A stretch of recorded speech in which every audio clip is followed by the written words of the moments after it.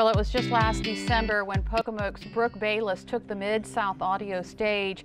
He took the stage solo and performed a couple of beautiful Christmas songs. It was quite a treat for anyone who happened to catch the show.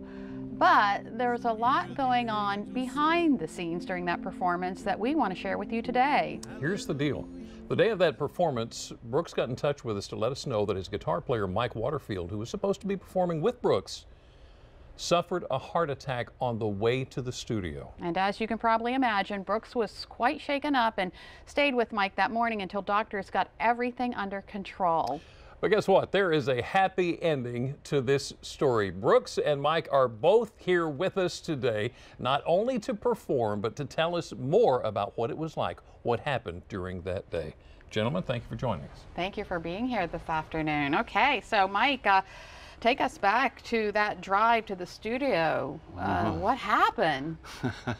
I kind of lost consciousness and was in and out, and I was telling Brooks, "No, take me to the studio." And of course, he had the good sense to take me directly to the hospital. And yeah, you were going to make sure you stayed with him until everything was good. Life. Every time he'd pass out, he'd come back and say, "No, we're going to the show. Don't take me to that hospital." The show must go on. He right? said that 2 times. I was delirious. But when he passed out, good thing I pulled into the hospital front door because he was totally unconscious.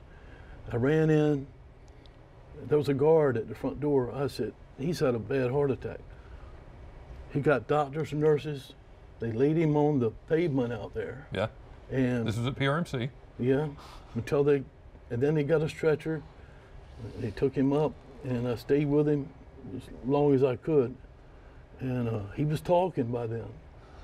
And so, that was a tough day. Yeah. That was a tough day, because Brooks. you made sure he was in good hands, and then, like you said, the show must go on. And then I called and I told WBOC I won't make it today because what happened. Mike said, "Go do the show." I said, "Well, I'm gonna come back as soon as we get done. We're gonna come back. I'm gonna come back and see you." And Jimmy came with me, which was great.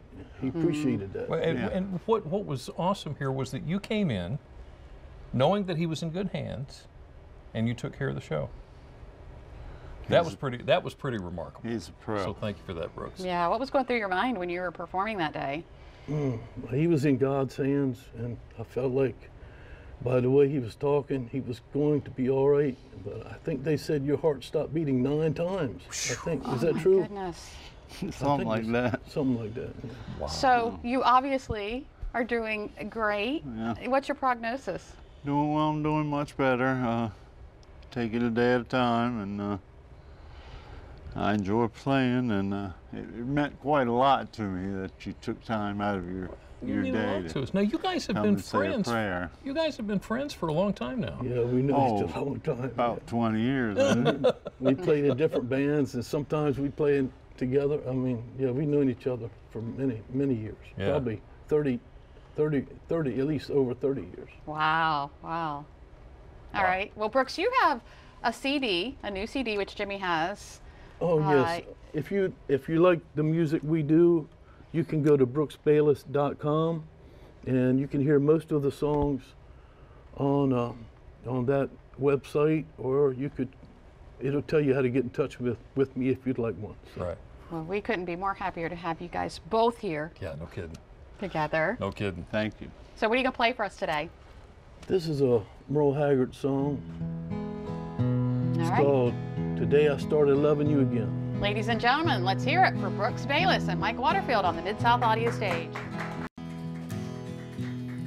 Today I started loving you again, and I'm right back where I've really always been.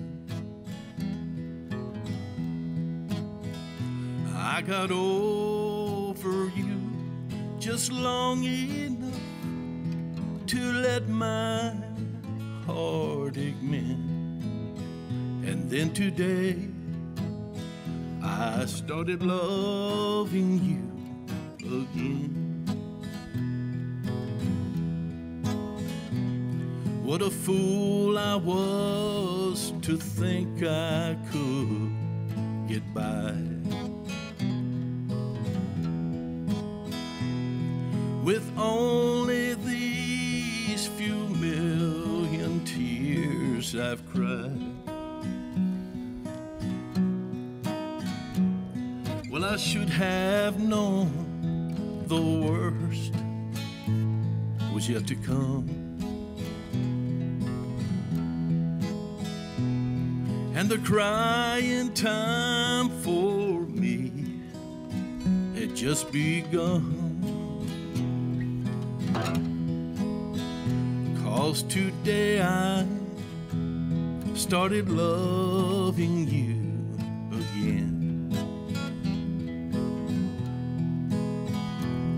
and I'm right back where I've really always been. I got over you just long enough to let my heartache mend, and then today I started loving you again. And then today I started loving you again.